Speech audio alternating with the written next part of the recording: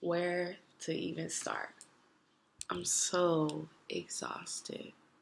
So exhausted.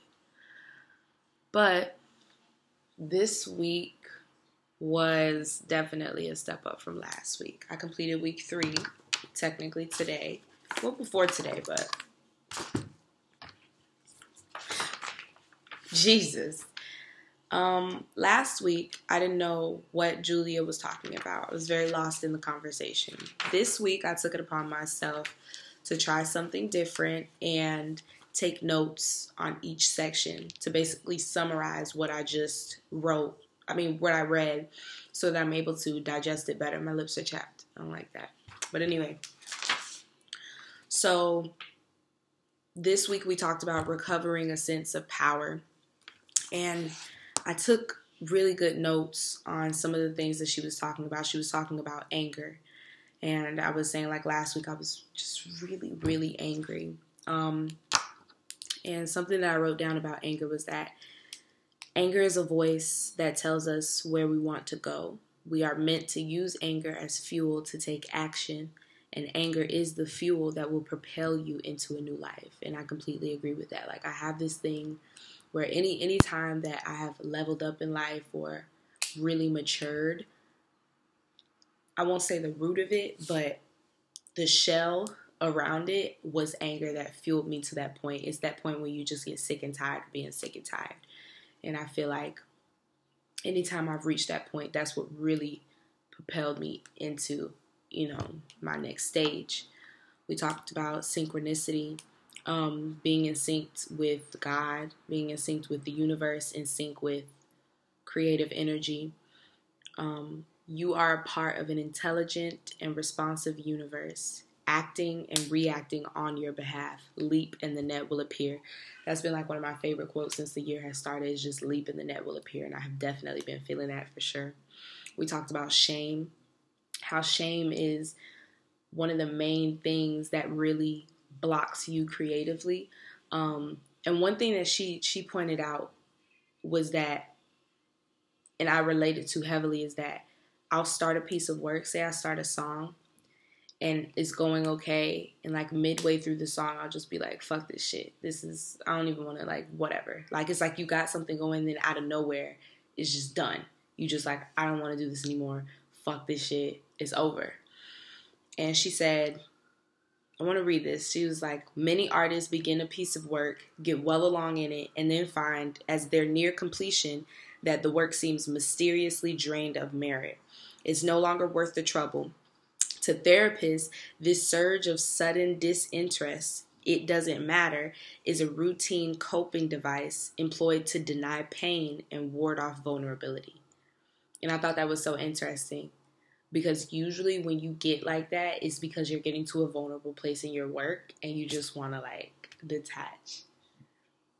And it was just interesting. When we were talking about shame, she was saying that, like, making a piece of art can feel like telling a secret. You're thinking about, well, how are they going to think or perceive me when I'm doing this? It's sort of like what I'm doing now. Like with these, I'll catch myself where I'm trying to explain myself or express myself the way that I think people will interpret it best, instead of just explaining myself exactly how it is. Just expressing myself exactly how it is. Not really giving a fuck or trying to say things a certain way so that it can be understood or perceived this way, or just saying what it is. And I feel like that's the biggest thing about my art that I want to continue to practice, is this, just me doing this whole thing is helping me get to a point where even in my work, I'm not so concerned about what are they going to think or how are they going to perceive me, or are they going to think of me this way? Because when you get like that, that's because the rooted thing is some type of shame. You feel ashamed of something. Or you get embarrassed about talking about a certain topic because maybe when you were younger, you were made to feel ashamed for feeling that way or expressing yourself that way or talking about this or talking about that. And that's just a no. Like, I've always been a fairly honest person. I'd like to believe I've always been like a pretty honest person. But I do know that, like, a lot of people don't like the truth. And I've noticed that growing up, that people will try to make you feel ashamed for saying your truth, especially in, like, families. Like, I remember one time, did this happen? I'm like, am I lying, or did I just suppress this so much that I don't remember it happened?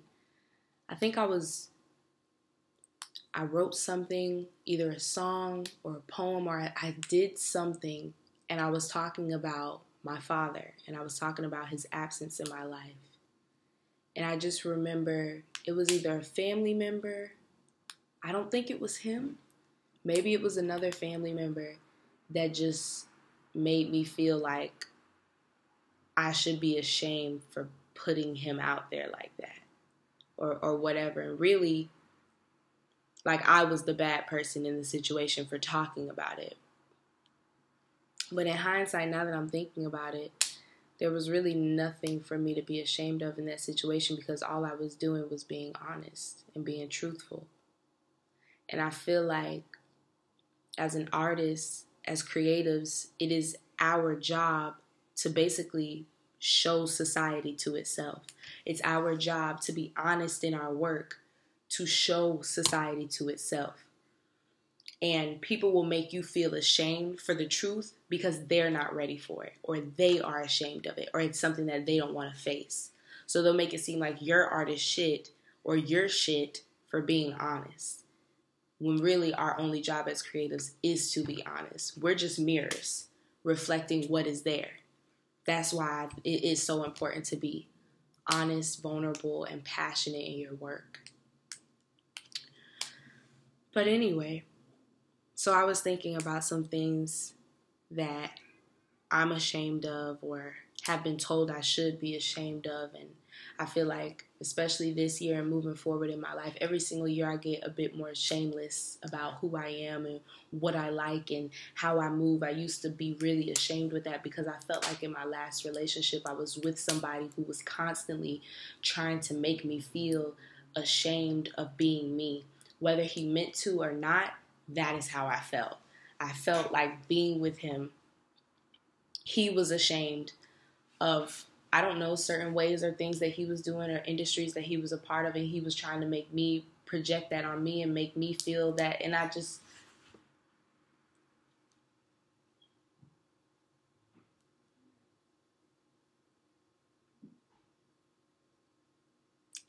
anyway, we talked about criticism, dealing with criticism, because that's something that I won't say I struggle with, but I get sensitive about. We talked about the types of criticism, what type of criticism is valuable and what type of criticism is harmful, how to deal with it, questions you should ask yourself after being criticized, and just all types of stuff, which I thought was very helpful, because it's important to know what criticism is useful to you and what criticism is harmful to you. Because some criticism or somebody saying something a certain way can really fuck you up and like make you feel like, I just don't even want to do this shit no more. But then some criticism is really useful and it gets you to a point where you're like, that's what it was. That's what this was missing. Or that's what, you know what I mean? I need to try to do this, that, and the third. Yeah, so I really enjoyed that. We did some detective work exercises this week, talking about our childhood, which was really nice. I did some digging, because me talking about my childhood and thinking about, like, what was my favorite toy, what was my favorite place, what did I admire about myself as a child, what characteristics did I really like about myself when I was younger. Just talking about those things and thinking about those things, going back to that place, inspired me to write a song that I really like. Well, it's a verse that I really fuck with. And it inspired me to kind of want to go into my past a bit more in my work and talk about why I am the way I am. Basically connecting how I grew up with, this is why I am the way I am, because of how I grew up, or, whatever. So the activities this week were really good. They were about our childhood and about friends that we have in our life. I did do my morning pages every single day. They were really filled this week. It was a bit easier to complete 3 pages. Before, I was like dreading doing the 3 pages, but now it's starting to become easy and I look forward to them every day. And so that's cool. We talk about our childhood accomplishments, bad habits that we have, people who nurture us, people we admire, things like that. So that was really cool. I'm excited to see where it's going to lead up as far as week 4. But yeah, week 3 was pretty good. I enjoyed it. I understood it. I processed it. It's just giving me a lot to think about and carry over into week 4. So, and a lot of outside things happened. I felt real blessed this week. I felt like God was just spoiling me. So that was cool. Now I'm moving into week 4, and we're going to be talking about recovering a sense of integrity, which is exciting. So this week, Julia says, this week you may find yourself grappling with changing self-definition. The essays, tasks, and exercises are designed to catapult you into productive introspection and integration of new self-awareness. This may be both very difficult and extremely exciting for you. Warning, do not skip the tool of reading deprivation. Well, we're going to see what's up. The first chapter is called Honest Changes, and week 4 should be interesting. I don't know, Jayla. Right now you're just tired, but last night I was writing in my journal, and last night I felt real lonely, very alone, and like not in the empowering way that I usually do. I just felt really alone.